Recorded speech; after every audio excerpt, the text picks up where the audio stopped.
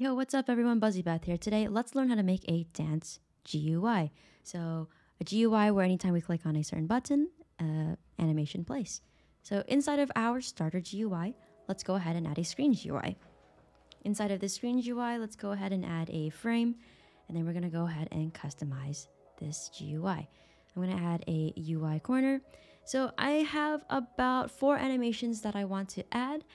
So what I'm going to do is add 4 text buttons. So a text button for each animation. If you have more animations, then feel free to add more. And then in each text button, we're going to go ahead and add an animation object. Now in this animation object for each text button, make sure you paste the animation ID that you would like to use. So don't forget that, that's very important. So once that's also done, go ahead and rename your text buttons to whatever animation that you are using. For me, I'm just using DJ Dance, Flip. Let's go ahead and do Arm Wave. And then the last text button is going to be a running animation. Perfect. And don't forget to paste your animation ID in their respective animation objects. Oh, one more thing, I'm going to go ahead and actually add one more text button, and this text button is going to stop any animation that is playing. And I'm going to go ahead and rename that to stop anim, and it does not have an animation object inside of it. So let's go ahead and add a local script inside of our frame.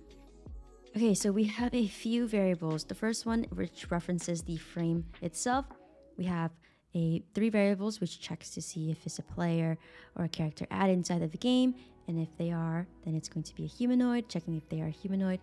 And then we have our variables to load our animations, which we pasted inside of our animation object.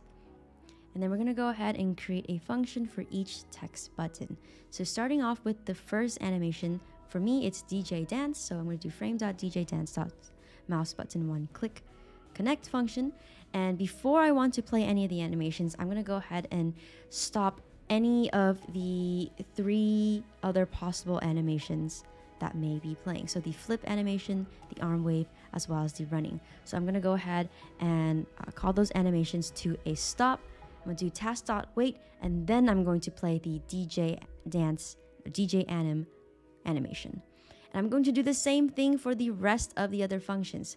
So what I mean by this is, let's go to our next function, our flip function, right? So you see how on our 3, I'm stopping the 3 animations that may be playing. I'm gonna do task.wait and then play the flip animation. And then go ahead and do that for however many animation ID that you have, animation objects that you have.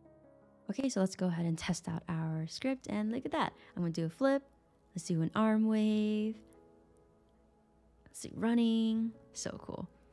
And then I can stop the animation if I want. So full scripts and models will be posted on our website, link in the description down below. If you guys enjoyed this content, please give us a like and a subscribe. As always, have fun creating, and I'll catch you guys in the next video. Peace.